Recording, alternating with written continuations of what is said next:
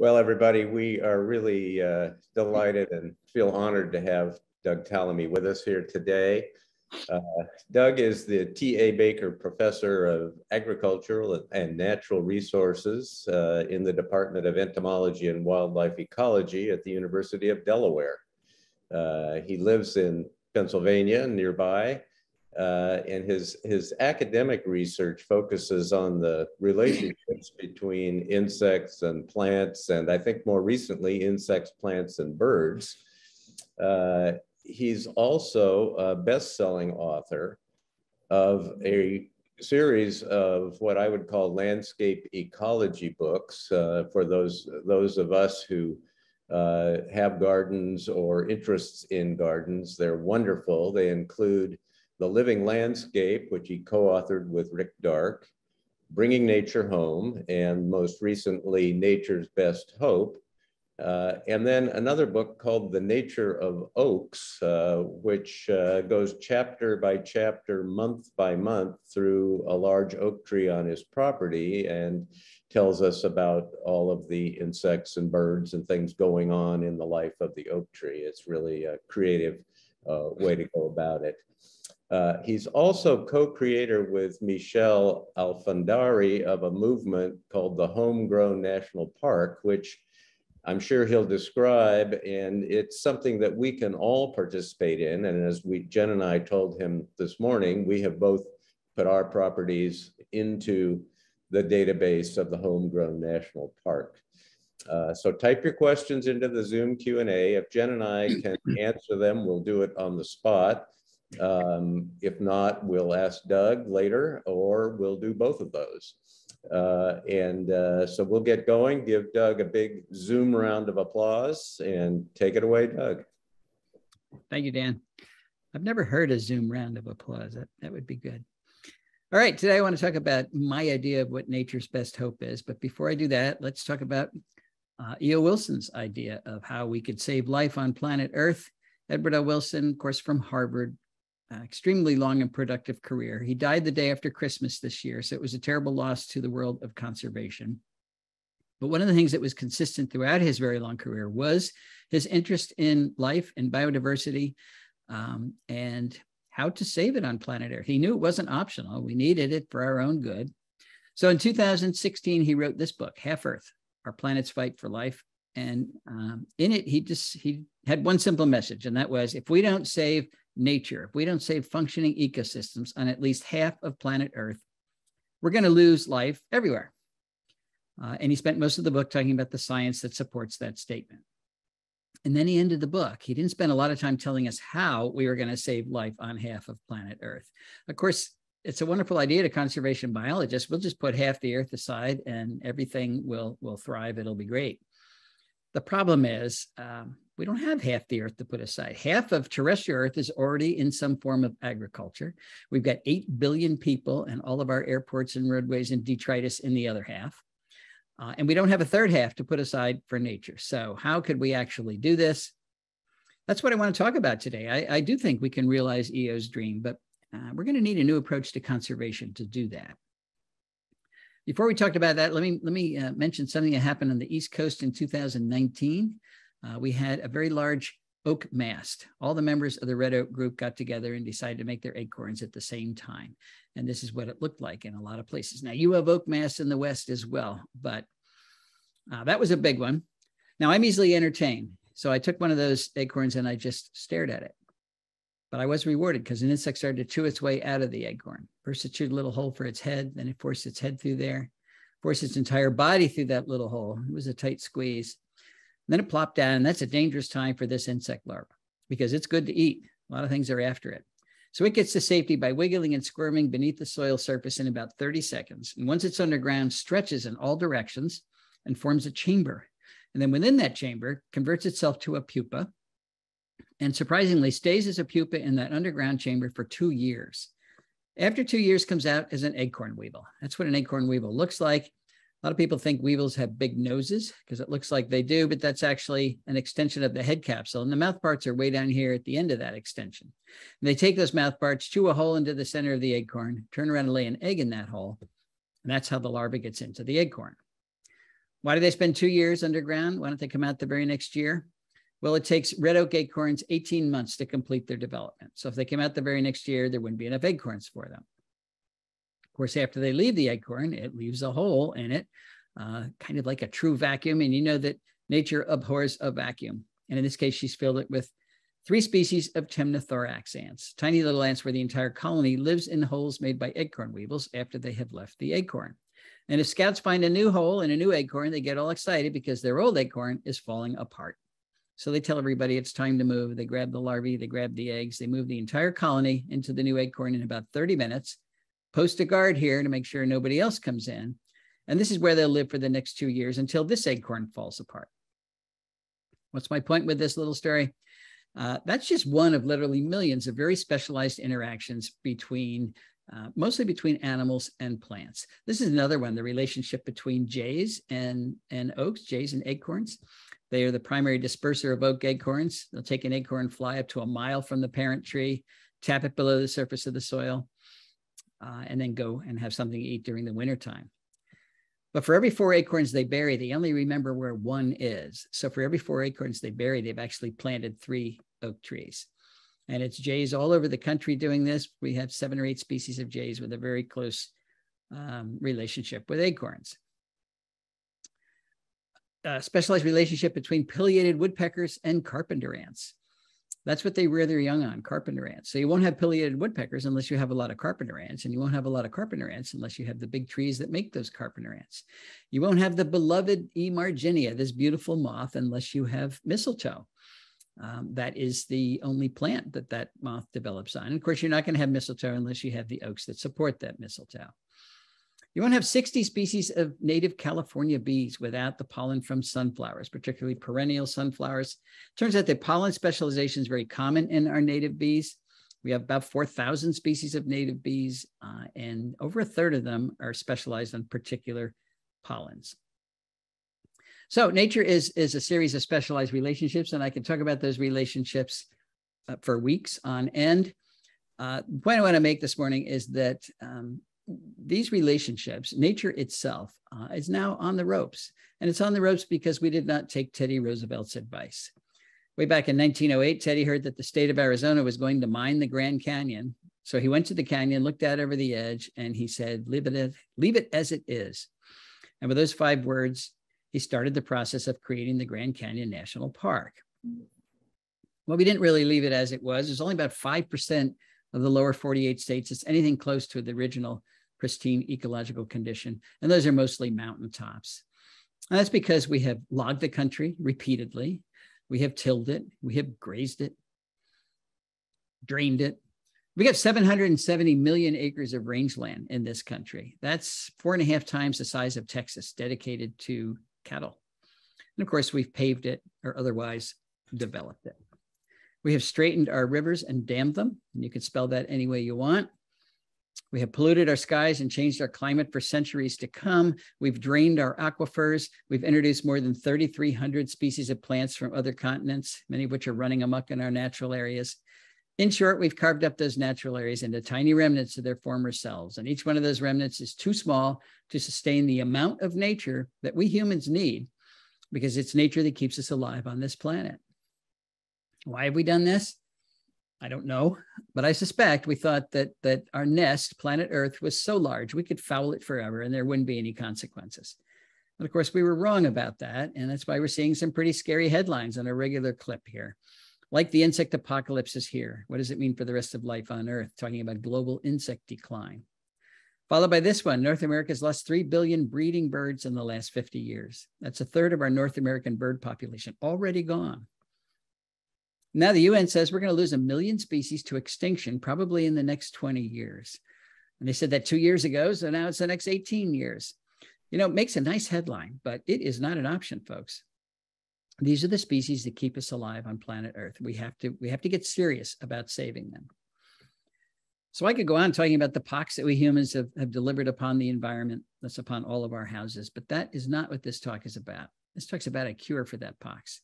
It's a cure that will take small efforts from lots of people, people like you and me, just ordinary people. But those efforts will deliver enormous physical, psychological, and environmental benefits to everybody. To return briefly to this headline, the insect apocalypse is here. What does it mean for the rest of life on Earth? Well, back to E.O. Wilson. He told us what it would mean if Earth were to lose its insects. And he did it way back in 1987 with this paper, The Little Things That Run the World. And again, his message was very clear. Life as we know it depends on insects. And if they were to disappear, so would most of our flowering plants. And if most of our flowering plants disappear, that would so drastically change energy flow through our terrestrial ecosystems that the food webs that support our vertebrates, our animals, the amphibians, the reptiles, the birds, the mammals, those food webs would collapse and those animals would all disappear. The biosphere, the living portion of the earth, would rot because we would have lost insect decomposers that rapidly turn over nutrients, and all we would have is bacteria and fungi. And of course, humans wouldn't survive any of those drastic changes. There is some good news here, and that is that none of that has to happen. We can save our birds, we can save our insects, we can save nature itself, but we're going to have to change the way we landscape in order to do it. Why is that? Well, remember, humans are products of nature. We're totally dependent on the life support that natural systems provide. We call them ecosystem services.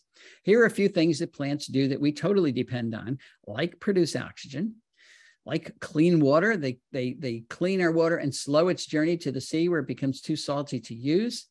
Carbon capture, enormously important today, pulling carbon dioxide out of the atmosphere, out of harm's way, building their tissues out of that carbon, but then also pumping the extra carbon into the ground through their root system. Our soils are brown or black because of the carbon that plant roots have deposited there over the eons. And once it's in the soil, it's extremely stable, can last thousands of years. Plants build topsoil, they hold it in place, they prevent floods, they dampen severe weather, they convert sunlight into food. If we lost our plants, we'd have to eat sunlight, and that will be difficult. What do animals do for plants? Lots of things, but they provide pest control services, really important. They pollinate nearly 90% of our flowering plants. They disperse plant seeds.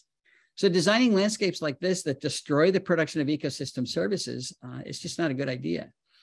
Never was a good idea, but today it's a terrible idea because we've got so many people demanding ecosystem services, more and more every single day. Now, we do have parks, we do have preserves. They're doing the best they can, but it's obviously not good enough because we are now in the middle of the 6th great extinction event that the Earth has ever experienced. So we need to start to practice conservation outside of parks and preserves on landscapes like this. Now, there have been visionaries through the ages who have recognized that we humans needed to work on our relationship with planet Earth. Aldo Leopold was one of the most eloquent. He wrote extensively in the first half of the 1900s. And one of the things he said is the oldest task in human history is to live in a piece of land without spoiling it. There have been indigenous groups that have been able to do that for long periods, but our huge Western societies and our huge Asian societies are terrible at doing that. We habitually take more from the earth than it has to offer, completely ruining an area and going to another area doing the same thing, not sustainable behavior. But Aldo had a lot of faith in humans. He believed we could develop what he called a land ethic. He knew we had to use the land. We had to farm and lumber and graze and mine and do all of those things. But he believed that we could learn to do them gently enough that we did not destroy local ecosystems. That's what he called the land ethic, and he wrote about it in the Sand County Almanac, his most famous book. What he did not write about, though, was creating a land ethic where we actually lived. And I'm not sure why that was, but I suspect that the notion that humans and nature cannot live together, we cannot coexist in the same place at the same time. That notion was so deeply embedded in the culture of Aldo Leopold's day, still embedded in our own culture, unfortunately, that he may not have recognized it as an option. But what I want to argue this morning is that not only is living with nature an option, it is now the only viable option that's left to us. In the past, of course, conservation has worked pretty much exclusively where there weren't a lot of people. We now need to turn that on its head and practice conservation where there are a lot of people, because that's pretty much everywhere. In other words, we've got to find ways for nature to thrive in human-dominated landscapes, not hang on by a thread, but thrive. Where should we start? Well, let's go back to private property. We can't ignore private property because most of the land is privately owned. 85.6% of the US east of the Mississippi is privately owned. 78% of the entire country is privately owned. California actually has the least amount of private property. Only 52% of California is privately owned, but it's still a big chunk of land. If we don't practice conservation on private property, we're going to fail. Now, when I use the word conservation, I'm not really using it correctly. We do want to conserve any bits of nature that are left. Absolutely. That has been our conservation model for the last century. But we have to go beyond that now. We now have to restore the places where we've dismantled nature, because that's an awful lot of places. In other words, we're talking about restoration. And before you tell me that you can't ever put it back the way it was before you dismantle it, I know that. But we can reunite enough of these specialized interactions that comprise the bulk of nature so that you have functioning ecosystems again. That's the goal, even if it's not exactly what was at that site some point in the past. But to do that, we have to start with the building blocks. Not all species contribute to ecosystem function equally. So we have to start with the most important groups. And there are two groups that we can't do without. One is the flowering plants. They're capturing energy from the sun and converting it through photosynthesis into the food that supports just about all the animal life on planet Earth. So now we have energy, we have the food that the sun actually provides us, stored in plant parts. But if we don't get the food from plants to animals, we don't have any animals, then we don't have any functioning ecosystems. Well, it turns out most vertebrates do not eat plants directly. Most vertebrates eat invertebrates that ate plants, not just any invertebrates, just typically insects and typically caterpillars. Caterpillars are transferring more energy from plants to other animals than any other type of plant eater. So if we design landscapes that don't have a lot of caterpillars, it's going to be failed food webs and eventually failed ecosystems. I'm going to use the Carolina chickadee as an example. That's the chickadee, that's my feeder in this part of Pennsylvania. You've got mountain chickadees and western chickadees and other things in California. They're all pretty much the same bird doing the same thing. They are eating seeds during the wintertime. 50% of their diet is seeds, so we see them in our feeders all the time. But when it comes time to reproduce, the babies can't eat seeds. So they switch entirely to invertebrates, typically insects. And if they're in a healthy environment, they will rear their young exclusively on caterpillars. And chickadees are not exceptions. 96% of our terrestrial birds are rearing their young on insects, and most of those insects are caterpillars. How do I know that? Well, there's a number of lines of evidence that suggest that, but this is a citizen science project that one of my grad students, Ashley Kennedy, did a few years ago. She put out a call to bird photographers across the country to take pictures of birds during the breeding season when they were carrying food to the nest. Some of you might have participated in this. They were going to send those pictures to Ashley. She was going to identify the prey items in the beaks of the birds and reconstruct the nestling diet for as many species of birds as possible. She got thousands of pictures. It was a big success. You're looking at a summary of her results. The green bars are the percentage of those nestling diets that were caterpillars. And in 16 out of the 20 common bird families in North America, caterpillars dominated the nestling diet. So again, what would happen if we didn't design landscapes with enough caterpillars in them? Most of our birds would not be able to reproduce. So there's something special about caterpillars. What is it? There's actually several things special about caterpillars, and one of them is that they're soft. Think of this guy as if he's a little sausage with a very thin wrapper. The thin wrapper is its exoskeleton. It's made of chitin. It's undigestible, so the birds don't want a lot of that. And because caterpillars are soft, you can stuff them down the throat of your offspring without fear of injuring them. And if you've ever watched a parent bird rear their young, they're pretty rough. The beak's like a plunger. They just stuff it down there. Caterpillars are also relatively large prey items. One medium-sized caterpillar is equal to the biomass of 200 aphids. Some of our smaller birds do chase aphids around, but do you want to chase 200 aphids or get one caterpillar? They're nutritious. They're very high in fat, very high in protein, low percentage of chitin of exoskeleton compared to many other insects, particularly beetles. Beetles are not like little sausages. They're like little tanks. So much of a beetle is undigestible. And many beetles have very sharp edges too. Then finally, it turns out that caterpillars are the best source of carotenoids for birds during the breeding season. And I mention carotenoids not because I love organic chemistry, but because I'm a vertebrate and you're a vertebrate. And birds are vertebrates, and we vertebrates cannot make our own carotenoids. Only plants make carotenoids. So we have to get our carotenoids from plants. And we have to get them from plants because carotenoids are essential components of vertebrate diets. Where are the birds getting their carotenoids from during the breeding season?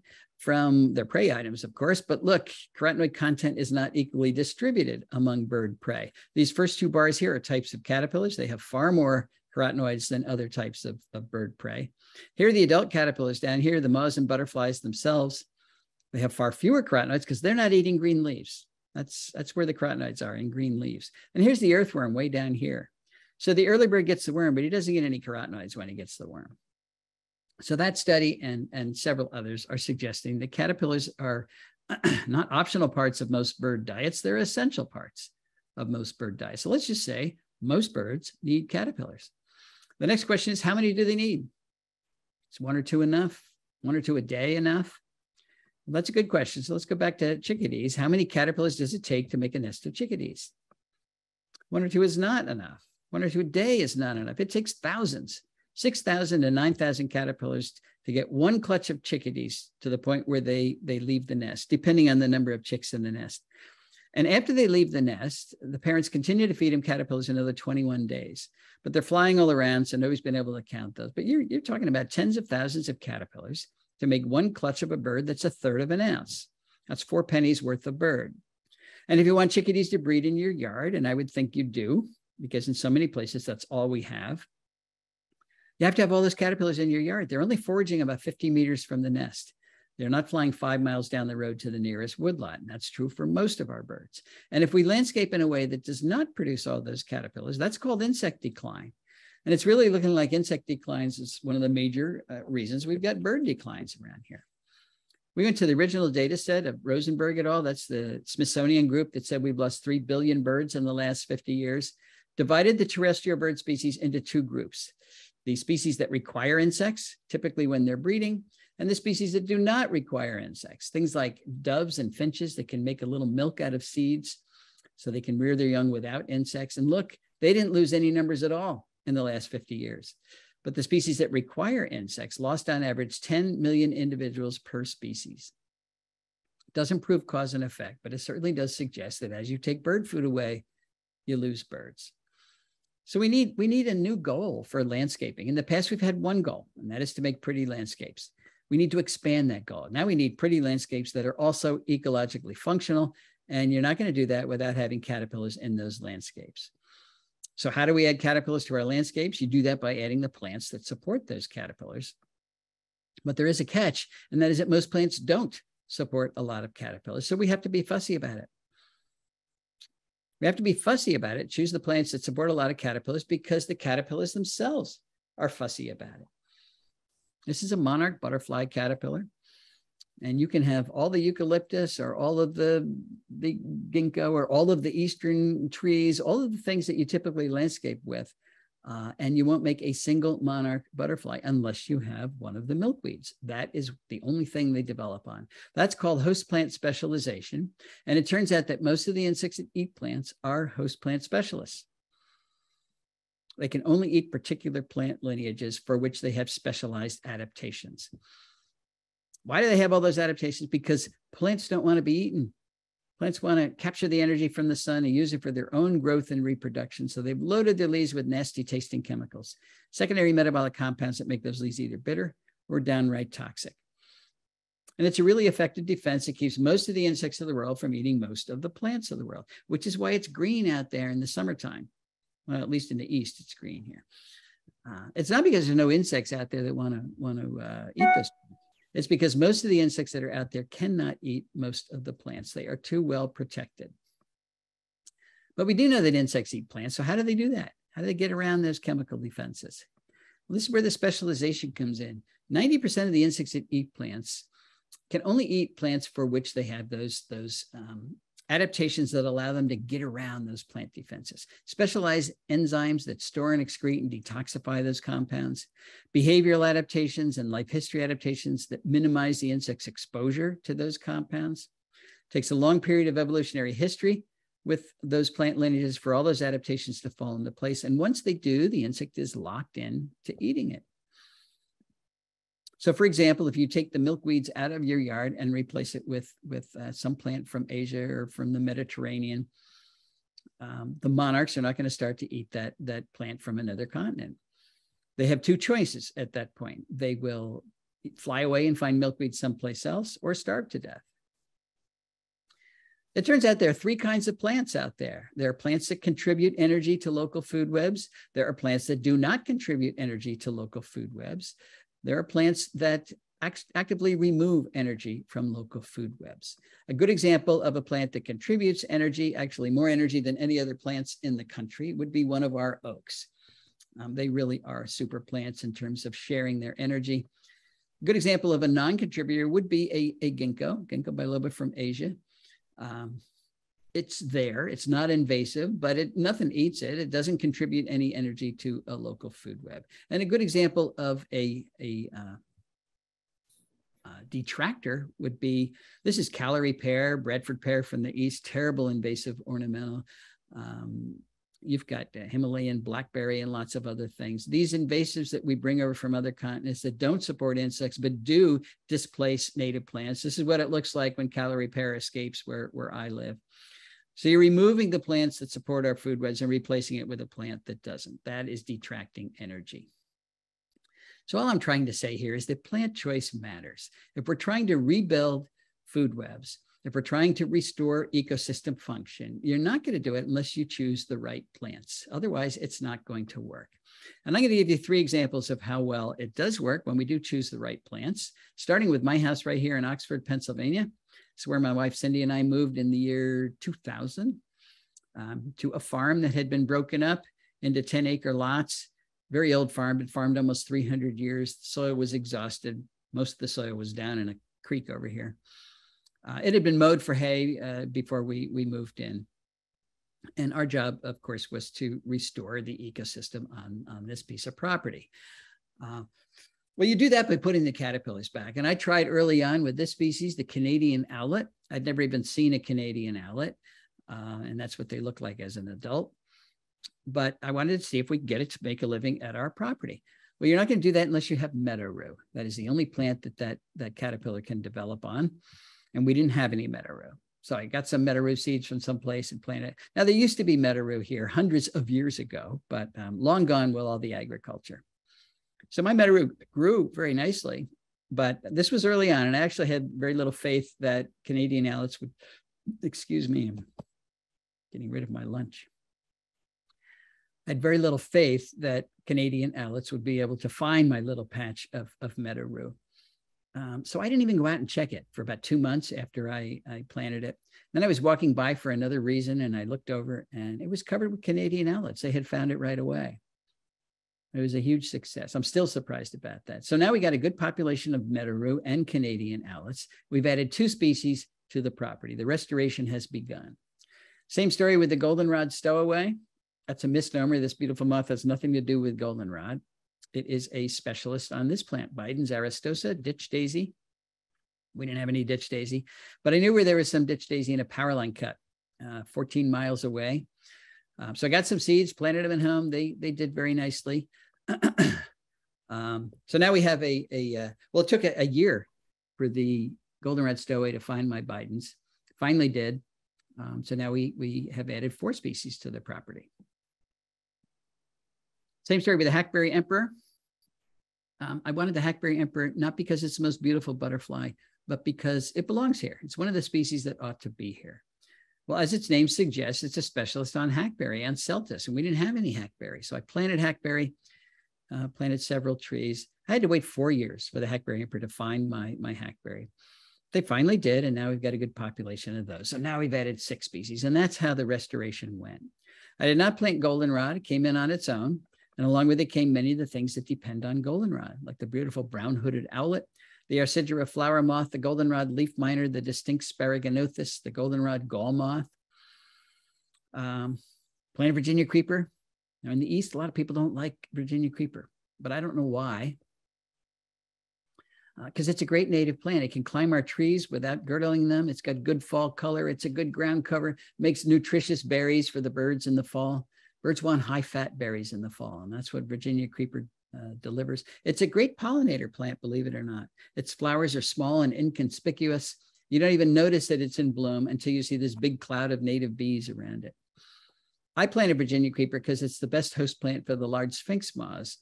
that are a primary component of cardinal diets, an important bird in our ecosystems. Things like the Pandora Sphinx and its beautiful adult, the lettered sphinx, the hog sphinx, the abbot sphinx, all on Virginia creeper. I wanted to see if I get the evening primrose moth at our house because it's beautiful. I like beauty like anybody else, but we didn't have any evening primrose. So I planted it, evening Enethera. The moth came, spends the day with its head stuffed in the flowers. It's very cute. Usually you just see one like this. If you plant Enethera, can get the Pacific green sphinx moth. This is on my bucket list. I'd love to see this beautiful moth. And I planted lots of oaks. Now those are just examples of the plant lineages we put back at our house. I want to focus on oaks for a while, though, because they are such important species. This is the Bedford oak in Bedford, New York, Martha Stewart land. People argue about whether it's 400 years old or 500 years old. It's enormous. And I hear people say, I'm not going to plant an oak because I won't live long enough to enjoy it. And if you can only enjoy your oak when it's 400 years old, you're right, you won't. But if you can enjoy what your oak is doing, what it's delivering to your local ecosystem, you can enjoy it right away. And I can say that with confidence because I planted my oaks, almost all of my oaks, as acorns, which means they were free, or as 2-foot bare root whips, which means they cost $1.50 each. And immediately they started to support the moths that create the caterpillars that run the ecosystems that support my birds and everything else. By bringing in things like the solitary oak leaf miner, Juvenal's dusky wing, the yellow-shouldered moth, Suzuki's promolactus, the red-washed caterpillar, the yellow-vested moth, the orange-tufted onidid, the spiny oak caterpillar, the two-spotted oak punky, the variable oak leaf caterpillar, the red-humped oak worm, the pink-striped oak worm, the hesitant dagger moth, the lesser oak dagger moth, the greater oak dagger moth, the streaked dagger moth, the afflicted dagger moth, the crowned bucolatrix, the orange-patched smoky wing, the white-blotched heterocampa, the oblique heterocampa, the red-lined panapoda, the laugher, and literally hundreds more species of moths have come to the oaks right on my property, and they come right away. This is a pin oak that's just popped its head above the leaves, and here's a caterpillar standing on the ground eating the leaves of that tree. You don't have to wait decades or hundreds of years for your oaks to start to bring in the wildlife around you, to support that food web that runs the ecosystem that supports you. This is what our house looks like today. Put the plants back, at least a lot of the plants. I'm still adding plants. But as the years went by and our research showed that the number of moth species in your local food web is a very good index for how productive and stable that food web is. So 5 years ago, I took on the challenge of trying to get a picture of every species of moth that is now making a living at our house. I haven't gotten to the butterflies yet. So we're just talking about moths, and I'm up to 1,195 species of moths that now make a living here. Talk about restoration success. That's a lot of biodiversity. And we've got 10 acres. Pennsylvania's 2.4 million acres. So on 1/240,000th of the landmass, we've got 44% of all the moths that occur in the entire state. And because so many of those are types of bird food, we've recorded 60 species of birds that have bred on our 10 acres. Not flew by, but bred. Why am I telling you this? Well, this is another headline that we see all the time. The World Wildlife Fund says that Earth has lost 2/3 of its wildlife since 1970. It's a terrible statistic. But I'm thinking, gee, not at our house. I am certain that we have increased biodiversity by more than 2/3. And it didn't take that long, and it wasn't that hard. All we did was put the plants back. Imagine what would happen if everybody put the plants back. We could turn terrible statistics like this around. So please don't give up. But I know what you're thinking. We've got 10 acres. A lot of people have less land than that. Will it work on smaller properties in, for example, suburbia? Well, that is a good question. So let's go to Margie and Dan Terpster's house in Kirkwood, Missouri. They have 0.6 acres. 18 times less land than Cindy and I have. And they live in the middle of a development. Everybody's got the big lawns. When they moved in, their property was choked with Amur honeysuckle, bush honeysuckle, another invasive from Asia. So they got rid of that. They planted 70 species of native plants, put in a water feature for the birds, and then they sat back and started to count the birds using their yard. And they are up to 149 bird species, including 35 warbler species. That is a very good number. Just to compare that to what we've seen in our house, we've only recorded 8 warbler species at our house. And this is on 0.6 acres. So does it happen on smaller properties? Absolutely. What about urban yards? Let's go to Pam Carlson's house in Chicago. And I mean in Chicago. She's right next to O'Hare Airport. She has 1/10 of an acre. That is 3 times smaller than the average lot size in North America. And she's not connected to any natural area at all. So she's a little teeny island. It's a pretty island. Pam is a native plant landscaper, so she knows how to do it. But she did the same thing. She got rid of her non-native plants, put in 60 species of native plants, a water feature. And then she sat back, as she says, with a glass of wine and started to count the birds using her property. And she's up to 124 species that have used her yard, including a woodcock. There's Pam's woodcock. So if you haven't seen a woodcock lately, go to Pam's house in Chicago. All right, there's 4 things we need to do if we're going to succeed in a big way. We do want to succeed in a big way. Now, this is a national goal. We've got to reduce the amount of area we have in lawn. And I know this is a decreasing problem in California because you do not have the water for lawn, but the rest of the country is wasting lots of water on lawn. 40 million acres. That was a 2005 statistic. It's now about 44 million acres. That's an area bigger than New England dedicated to an ecological deadscape. Now, I know we have to do that because it's a status symbol. We got to advertise our status. And we also have to display our Halloween decorations. But what if we cut the area of lawn in half? What if we took the 40 million acres, cut it in half? What if we took areas like this and turned it into this? I got this picture from Dan Getman in Missouri. Never met Dan, but he said, look, I had this big lawn and I'm doing it. I'm putting in a bunch of native plants. Well, that would give us 20 million acres we could put towards conservation right where we live.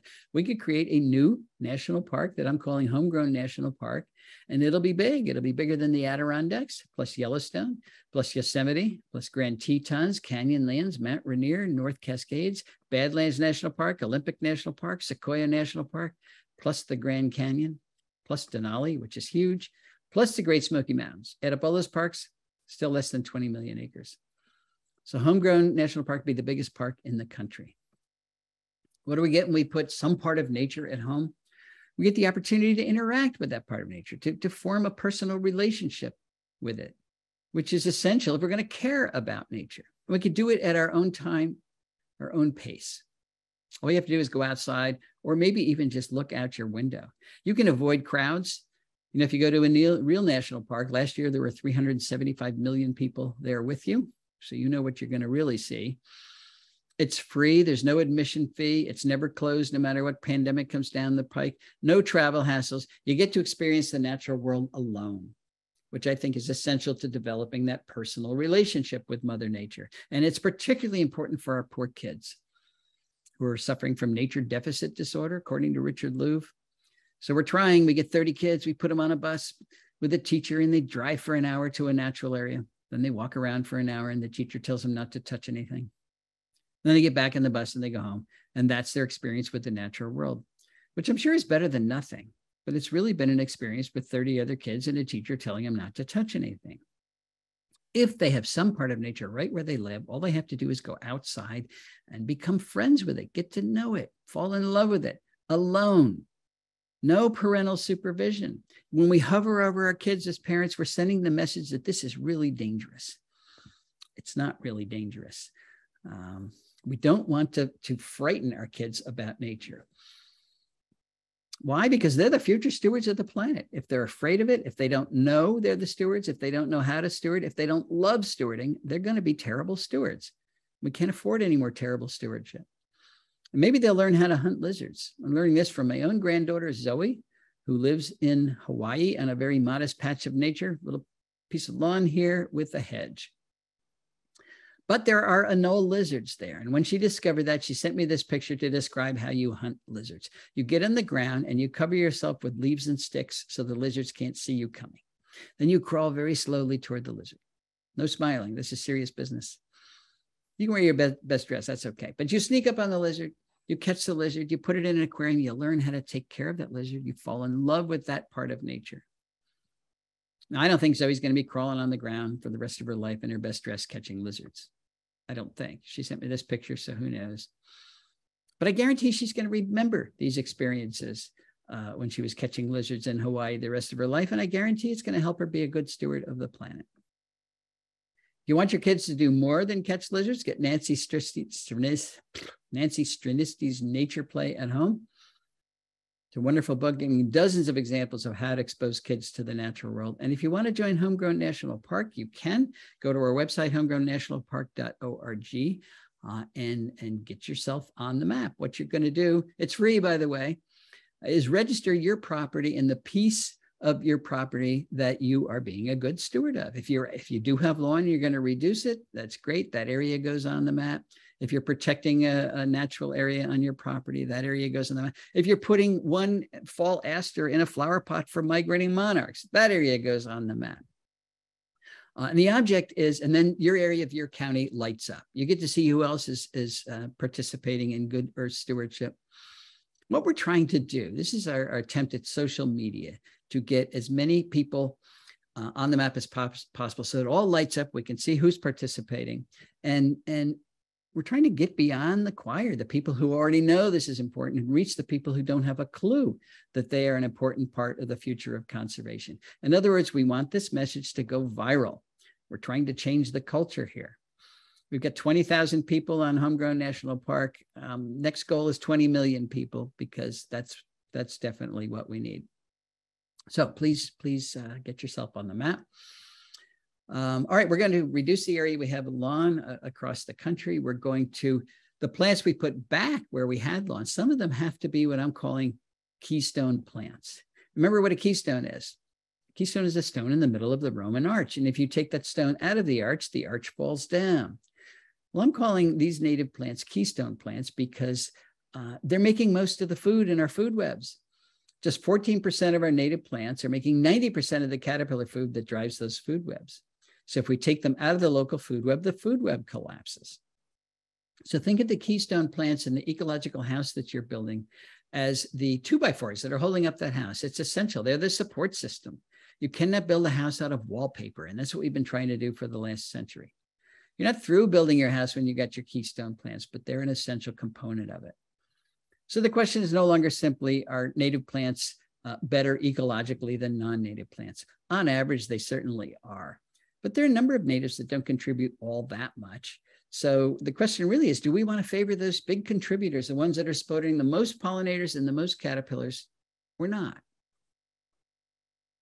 What is supporting the most caterpillars? It's one of our oaks nationwide. Where I live, 557 species of caterpillars are on oaks, over 950 species use oaks nationwide. California has 38 species of oaks. So you have a tremendous opportunity to support biodiversity by using those oaks. And if you want to know what all the keystone plants are where you live, it turns out that California has a wonderful, the California Native Plant Society has a wonderful tool called CalScape, which allows you to track down which native plants belong where you live very specifically, and tells you how productive they are. I wish it's just a wonderful tool, and I wish every state had something that powerful. So take advantage of that. All right, we're going to shrink the lawn. We're going to put in keystone plants. We're going to invite a lot of species to our yard. And then we're going to kill them with our security light, which of course is not the goal. Research is showing that light pollution is one of the major causes of insect declines around the world, but particularly in the temperate zone. These are all the reasons that lights are killing, all the ways that lights are killing insects, particularly the moths that create those caterpillars that we need. But to me, this is good news. We've got to turn around insect declines, not just stop it, but turn it around. We've already lost more than 45% of the insects on the planet, and they are the little things that run the world. So we got to turn it around. If we can do that by flicking a switch, we're getting off easy. It's easy to flick switch. There's a lot of switches we got to flick, but we can do it. But I know what you're going to say. I can't turn the light out over my barn or over my garage or over my front porch because the bad man will come. Or I put a motion sensor on it so it only turns on when the bad man does come. And the first thing you're going to notice is the bad man doesn't come very often. And if you don't want to do that, take the white bulb out of your security light and put in a yellow bulb. A yellow LED is the best because yellow wavelengths are not very attractive to nocturnal insects. if we switched out our white bulbs for yellow bulbs overnight, we would reduce insect mortality by millions. And if we use LEDs, we would save millions of dollars as well. All right, the fourth thing we need to do is to landscape in a way that allows those important caterpillars to complete their development. Now, what do I mean by that? Well, I live in Chester County, Pennsylvania, where oaks support 511 species of caterpillars. A few of them, like the polyphemus moth, complete their development on the tree. The caterpillar eats the leaves, then it spins a cocoon and hangs from a branch, then it emerges as an adult, and then it does it all over again. But there are exceptions. 94% of the species will finish growing as a caterpillar on the tree, but then they drop from the tree and they wiggle their way beneath the soil and pupate underground, or they spin a cocoon in the leaf litter under the tree. And that's the problem. There is no leaf litter under the tree. We don't tolerate it. And we mow and compact our soils so that they're rock hard and the caterpillars cannot get underground. So the way we landscape in so many places becomes an ecological trap. The moths come in and create caterpillars up here and they drop down and they die. I'm convinced that this is another major cause of insect declines across the country. And of course, the cement landscape is not the answer either. This is what most people do. You got a tree in a yard, and it's usually lawn. And I've got a new grad student this semester that is starting to look at how well caterpillars do in a situation like this. But I guarantee they're going to do better in a layered landscape, where you have a tree and then maybe, well, just a whole bunch of native plants appropriate to your biome. Here we've got azalea, ferns, ground cover. This is soft landing. Caterpillars drop down. They can easily get underground. The ground is not compacted with mowing or walking. Plenty of leaf litter to spin their cocoon. Much higher success. This is where you can do spring ephemeral gardening, again biome appropriate. This is how you reduce the lawn. You have beds underneath your trees. Living mulch is the best, particularly in fire-prone areas, but they're all safe sites for those caterpillars. Yerba buena is a great ground cover that would be a wonderful place for caterpillars to pupate in. I had another grad student, Desiree Narango, who did a wonderful job with chickadees, wonderful research in the suburbs of Washington, D.C., and the results of her study suggest there really is room for compromise in our plant choice. She had one simple question: how well do chickadee populations do in suburban yards that are dominated by native plants versus suburban yards dominated by non-native plants, by introduced ornamentals? And when they're dominated by introduced ornamentals, they produce 75% fewer caterpillars. So right away, you reduce the amount of bird food by 75%. They were 60% less likely to have breeding chickadees at all. There were nest boxes up in every yard, but the chickadees would come and look around and say, there's not enough food here. We're not even going to try to reproduce. If they did try to reproduce, they laid 1.5 fewer eggs. Those clutches were 29% less likely to survive at all. If they did survive, they produced 1.2 fewer fledglings, and it took them 1.5 days longer to reach maturity. And if you put all that information together into a population growth model as a function of the percentage of non-native woody plant biomass in your yard, from none to 100%, this is what you get. This dotted line is replacement rate. That's the rate at which the population has to make babies to replace the adults that die every year.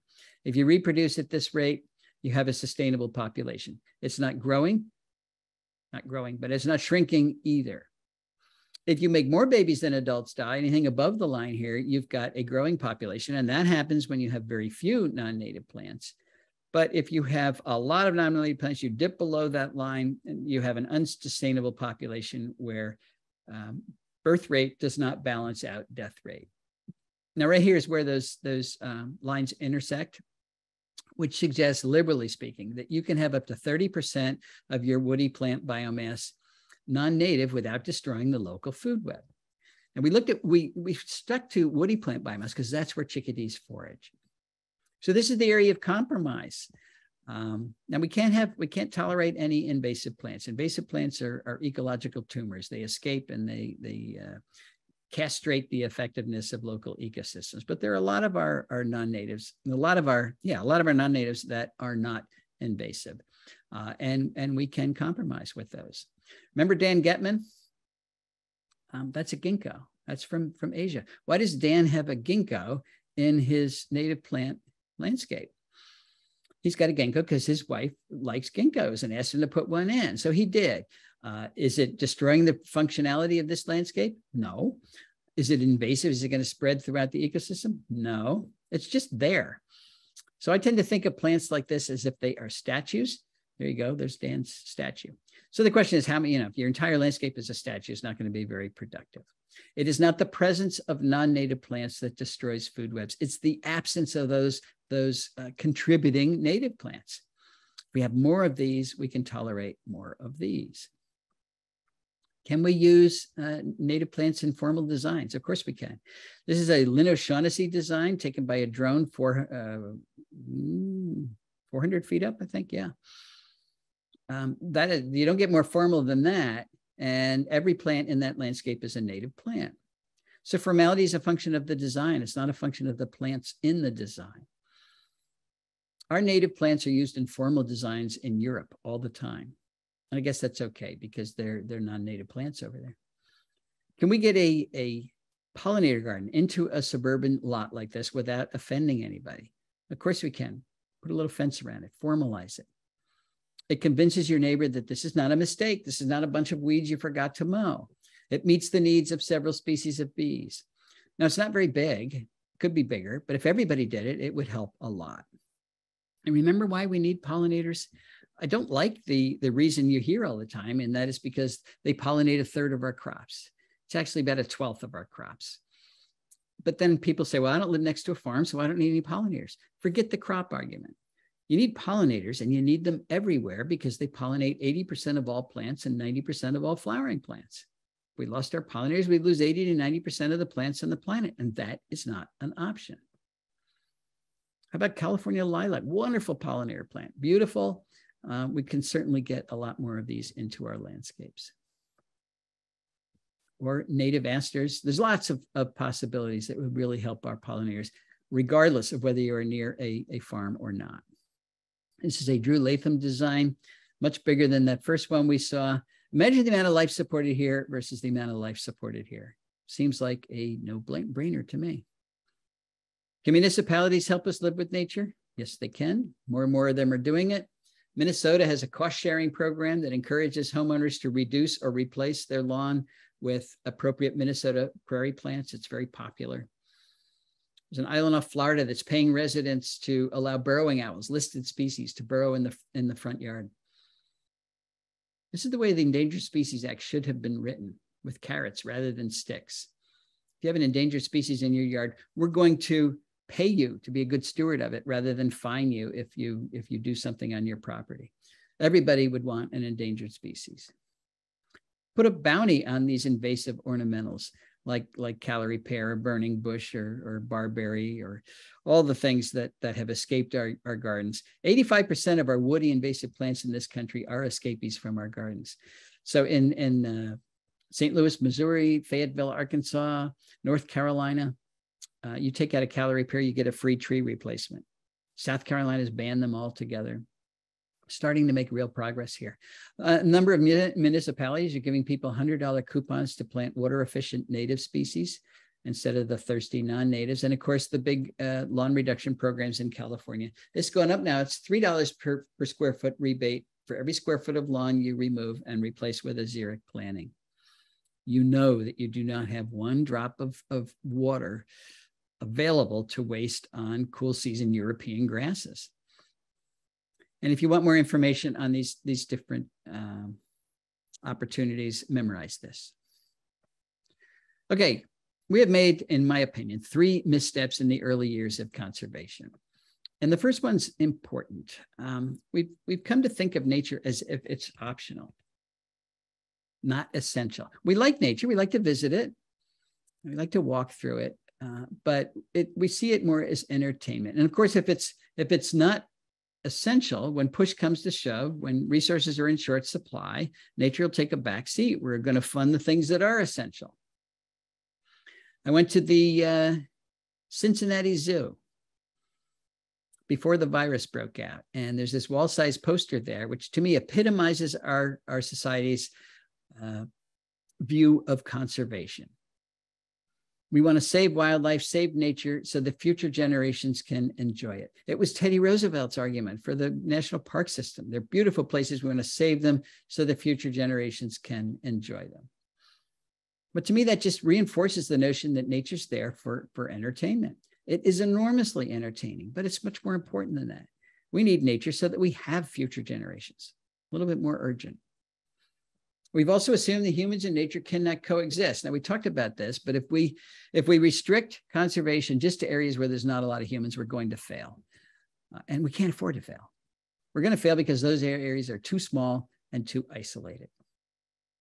David Quammen has a great analogy between a Persian rug and an ecosystem. That is a functional Persian rug. That's not 71 Persian rugs. That's 71 rug fragments, none of which are acting like a Persian rug. And that's what we've done to our ecosystems. The UN designates biosphere reserves as places of ecological significance. I don't like that language because it suggests there are places on planet Earth with no ecological significance. Not so. Every square inch of the planet has ecological significance, including our yards, including our corporate landscapes, including our roadsides, even including much of our agriculture. So we need to glue our rug back together again, folks. We got to put the plants back, not just to create biological corridors that connect viable habitat, but to recreate viable habitat where we've destroyed it.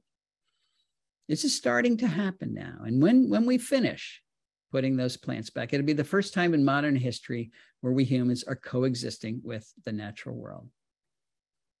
Our third misstep was to leave Earth stewardship to just a few specialists, a few conservation biologists, few ecologists. For some reason, we didn't see it as an inherent responsibility of every human being on the planet. But I don't know why, because every single person on the planet depends entirely on the quality of local ecosystems. So why wouldn't everybody bear the responsibility of taking care of those ecosystems? Stan Rushworth, a Cherokee elder, once said that the Western settler mindset is, I have rights. The mindset of indigenous people is, I have obligations. You're not born with those mindsets, you're taught them. We've been very good at teaching this one. We've been terrible at teaching our kids and our peers that we all have obligations to good Earth stewardship. That doesn't mean that you have to save biodiversity for a living, but you can save it where you live. And if you do, it empowers you. So many of so many people recognize the Earth has serious problems now, and they get depressed over that. What can one person do? They feel powerless. Well, one person can shrink the lawn, one person can put in keystone plants, one person can plant a pollinator garden, one person can fix the light system on their property, one person can use, did I say use keystone plant, can get rid of the invasive plants that are already on their property. One person can totally revitalize the ecosystem on their piece of land and then enhance their greater local ecosystem rather than detract from it. And it also shrinks the problem down to something that's manageable for each one of us. Don't think about the entire Earth's problems. You get depressed. Just worry about the piece of the Earth that you can influence. If you own property, it's obvious. That's where you start. If you don't own property, help somebody who does. Help a land conservancy, help a park or preserve. They're all underfunded. They're all understaffed. They will love you as a volunteer. So as a property owner or a volunteer, each one of us has the power, and we certainly have the responsibility to fix dead landscapes like this. Whether or not we decide to do so is going to determine nature's fate and then ultimately our own fate. Now, I think I've convinced my grandchildren that you are nature's best hope. I hope I've convinced you as well. Thanks very much.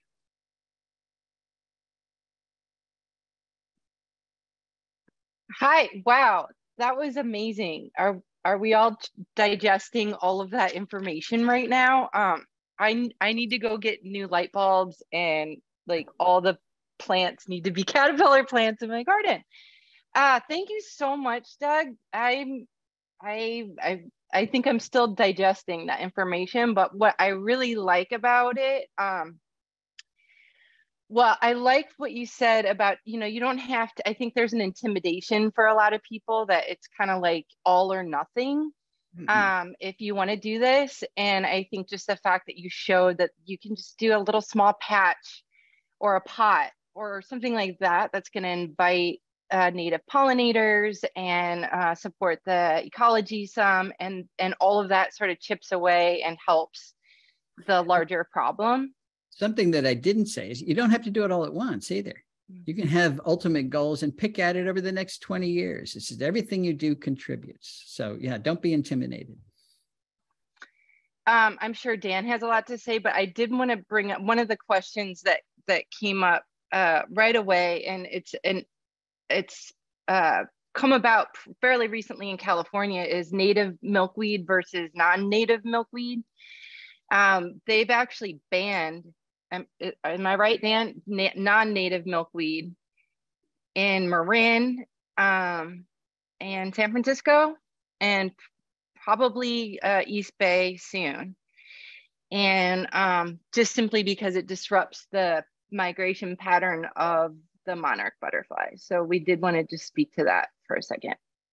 Okay, let me add, I don't know about California, but in the rest of the country, there's a serious monarch disease. It's a protozoan, we just call it OE. And milkweeds that don't die back each year, which is that, Asclepias curassavica, the non-native, they harbor the spores of that OE. And as you move further south, the spore populations accumulate on those non-native milkweeds. And when monarchs visit it, up to 90% of them get infected. So that's an even better reason to not use the non-natives than the migration thing. Great. Right. Here, I think other counties around the area will follow what Marin did, but the Asclepias curassavica is now outlawed, and we can't sell it, which is a good thing. The two native species that are most commonly available are showy milkweed, Asclepias speciosa, and narrowleaf milkweed, Asclepias fascicularis. Those were both native around here before the cattle industry eradicated them, pretty much, feeling that they were poisonous to the cattle. Doug, can you remind us the Pacific sphinx moth? What does it live on? Evening primrose, Oenothera. Evening. Or any of its close relatives. Gotcha. And do you have a list of favorite flowers for the monarchs to feed, the adults to feed on, as opposed to the caterpillars? We know the caterpillars have to be on milkweed, but the adults just need nectar, right? Right. That's what fuels the migration. So anything that is blooming in the fall during the migration, that's what they're going to use. In the east here, goldenrod's very important, in the fall blooming asters. So I'm not sure what's in bloom where you are right now, but right now is when they need it. Or maybe, I'd say starting early September right through. Now your monarchs don't have to go that far. Our monarchs have to go from Canada all the way to Mexico, and they need forage all the way down. But yeah, a lot of people get they're mistaken. They think the only thing a monarch needs is milkweed. Well, it's the only thing they need to reproduce, but they need that nectar. And that's not the only migrating butterfly you've got. You've got several species that go up and down the coast. So those nectar producing plants are very important. Right. Doug, I think the things that this talk points out to me is we have charismatic animals like monarchs that we're all aware of, but there are so many critical, and maybe one might even say more critical, types of moths, butterflies that make caterpillars that the birds eat. The monarchs specialize on a plant that's poisonous in order that the caterpillars don't get eaten by the birds. So it's all these sacrificial lambs out there that are keeping all the birds going by eating benign things like our oak trees.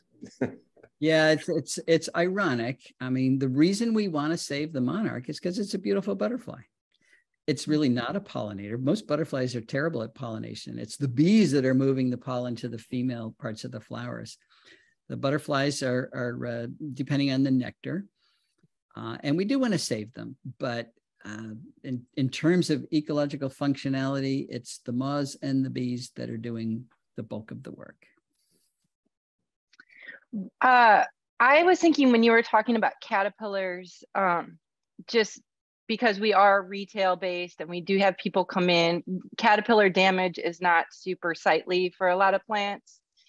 And I'm wondering if you're wanting to convert into this whole system, what would you say is, I mean, is it like a year after you stop spraying for caterpillars that you start seeing the birds eating it and more of a natural thing? Like, is there a lag time basically, and we have to put up with some damage for a little, if that makes sense?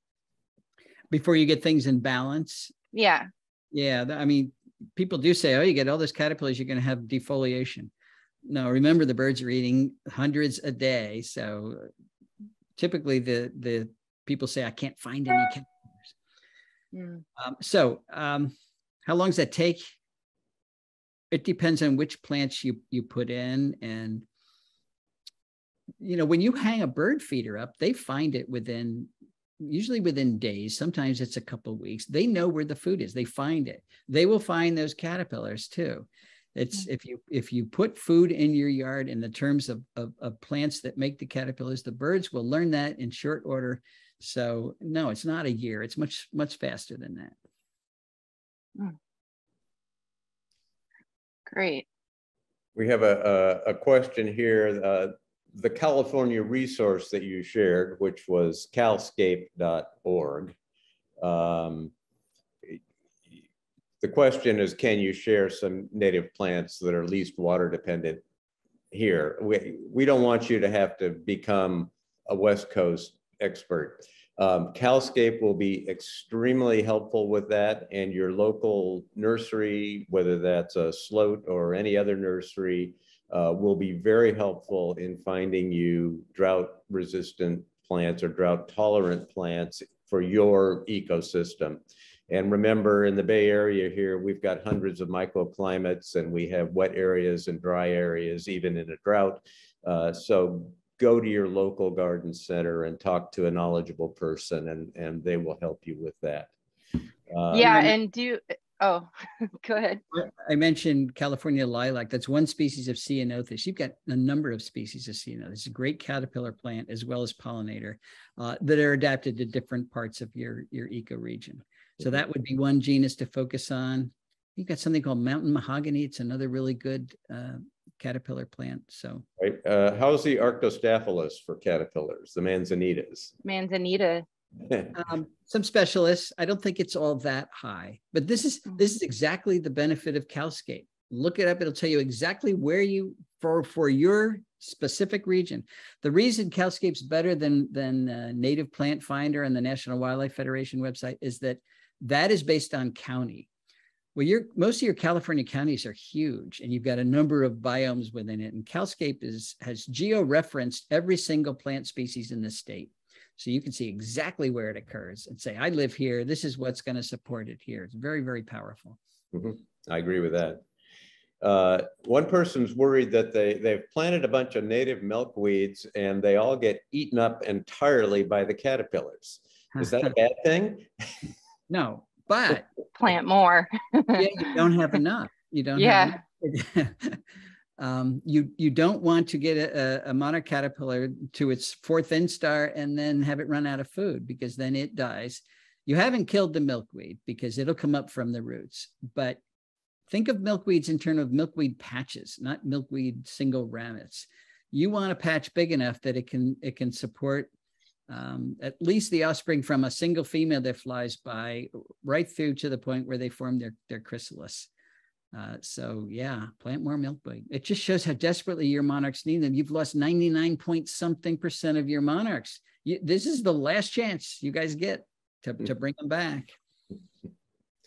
Yeah, I've had that happen where the monarchs eat every single leaf on the plants that I have, and then one is scurrying around trying to find more. And I wish they could assess better how much food was available for their offspring, but I guess they can't quite do that.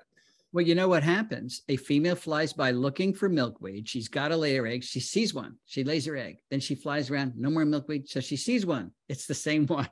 So she lays another egg. And all of a sudden, she's laid on more than it can handle. And that's what happens. I did really want to speak quickly to the Calscape.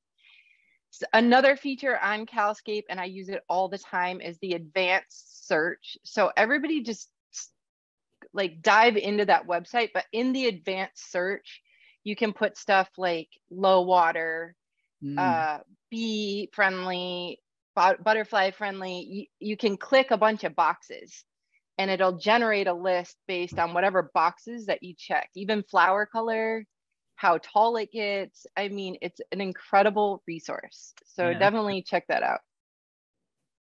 Yeah, every plant in it is tagged with all these different items so that you can pull up a plant and see at a glance, is it deer resistant? Does it support bees? Does it support caterpillars? It's a wonderful resource.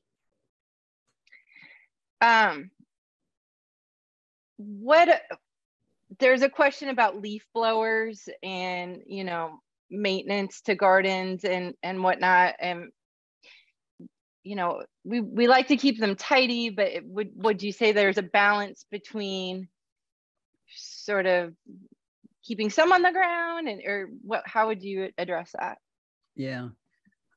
Well, yes, we do like neatness. It's just kind of a human trait.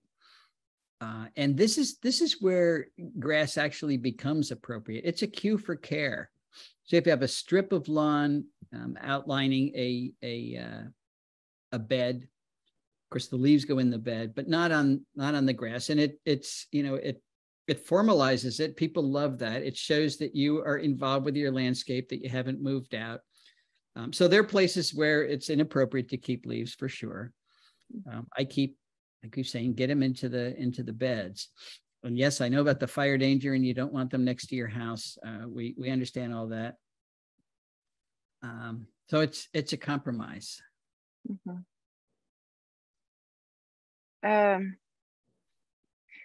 And if you don't own your own property, I mean, would you just say you can do small gardens, you know, in containers? Or, I mean, that's basically what you're saying, just anything, even if it's one plant, right?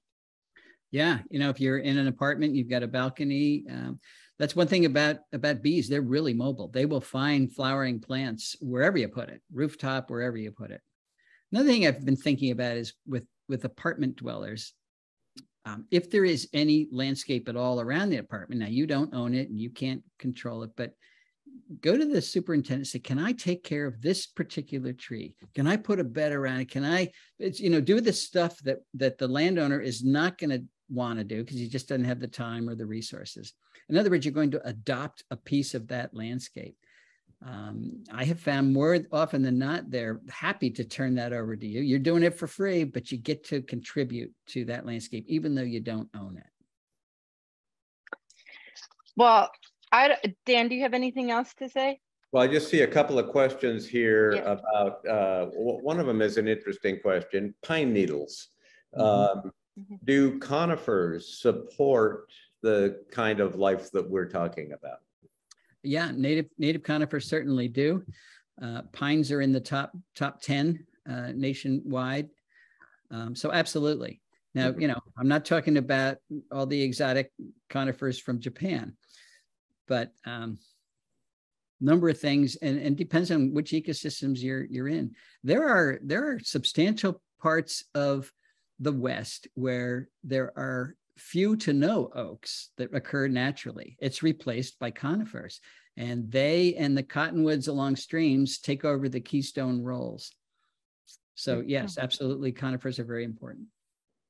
And again, native conifers. That's right. A Japanese maple, that's about as exotic as you can get in a sense. It comes from far away. It comes from the West here. It's not a dry summer climate kind of tree. Would you leave the leaf litter on the ground? Would that be helpful to any of the insects we're talking about? Well, the role of leaf litter is to protect the soil moisture that's in the ground, which supports the ground community. There are more species that live underground than above the ground. And they don't really care what type of leaf litter is doing that. So yes, if I had one, I would leave the leaf litter if I could. You know, the contribution that your Japanese maple is making will depend on whether there's any native maples in your immediate ecosystem. If there are none, it'll probably make zero contribution at all. If you have native maples, there could be some crossover between the insects that use your native maples and Japanese maple. I've seen that a few times. It's not going to support as much as the native maples, but it might support something. So I'll throw that as a compromise. It could be an excellent example of that 30% compromise that I talked about, though. Right. Our native maple here is the big leaf maple, grows mainly along stream beds and isn't used very much as an introduced landscape plant. But if you live along a stream bed, you might very well have some.